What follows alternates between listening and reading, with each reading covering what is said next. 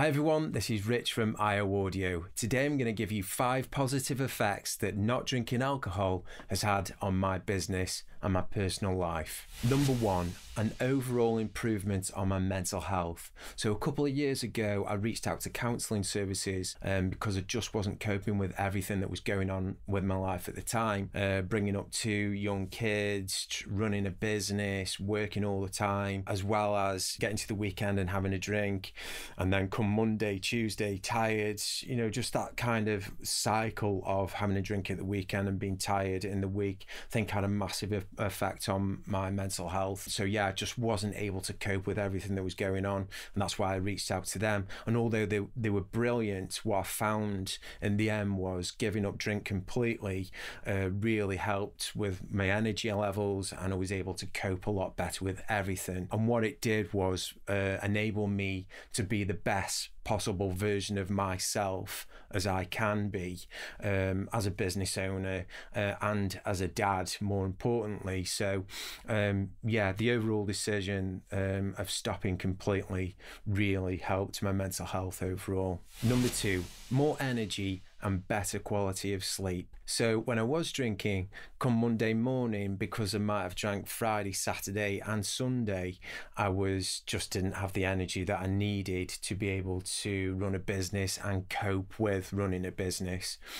So Mondays I'd feel tired, sometimes Tuesdays you could still feel the effects of it, and sometimes Wednesdays, you know, I'm getting a bit older now, so being able to process alcohol isn't what it used to be. So I found that not having that energy and not being able to cope would mean that I was under a lot more stress, and that the anxiety with being tired would increase tenfold. So yeah, not having that energy to cope with anything just made everything just 10 times worse. So stopping drinking does mean that you bet your quality of sleep is tons better. I mean, I don't sleep as long as I feel that I should do, really. Like last night, probably had 6 hours sleep. I was up at 5 o'clock this morning, but I don't feel tired because the quality of sleep is a lot better. So yeah, better quality of sleep, which means more energy, less stress, and able to cope with life a lot better. So number 3, increased confidence. So this comes back to that cycle of having a hangover, not having enough energy, and kind of shying away from responsibilities and pushing myself to get out there and get in touch with people, and yeah, just really push myself and my business out there. Having the hangovers and having the kind of not enough energy to do that has this kind of decrease in confidence. So now I don't even think twice about putting myself out there. You know, like I said, Monday mornings I'm raring to go. I've probably got a load of ideas from over the weekend. That's the other thing as well. Because I'm not drinking, the thought of drinking doesn't take up my thinking space, so I can think a lot clearer. I'll come up with ideas over the weekend, and come Monday I want to put them into place. Sitting in front of a camera like this, I would probably shy away from it on a Monday morning because I just wouldn't have the energy, or just couldn't be bothered. So yeah, just having that confidence and being able to sit in front of a camera on a Monday morning and do this kind of thing, as well as picking up the phone and getting in touch with people that have perhaps emailed me over the weekend, or potential clients. Yeah, that I found that is a lot better without alcohol.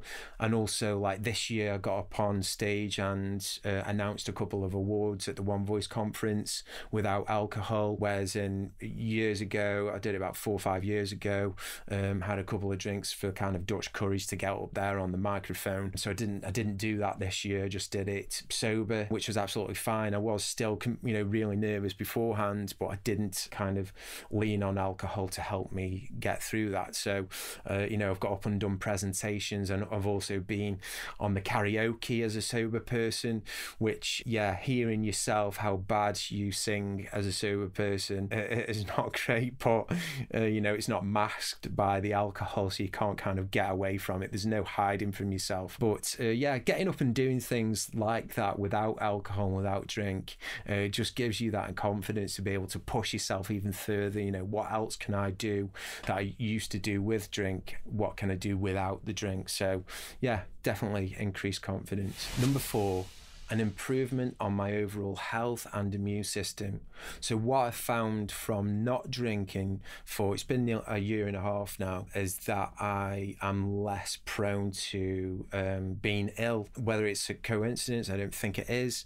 I've definitely not been ill as much as I would have been in previous years when I've been drinking, because, you know, come Christmas time, the alcohol intake goes up quite dramatically, and so you've got less energy, you're more tired, and you just are more prone to catching things. So yeah, again, it becomes a vicious cycle of being ill.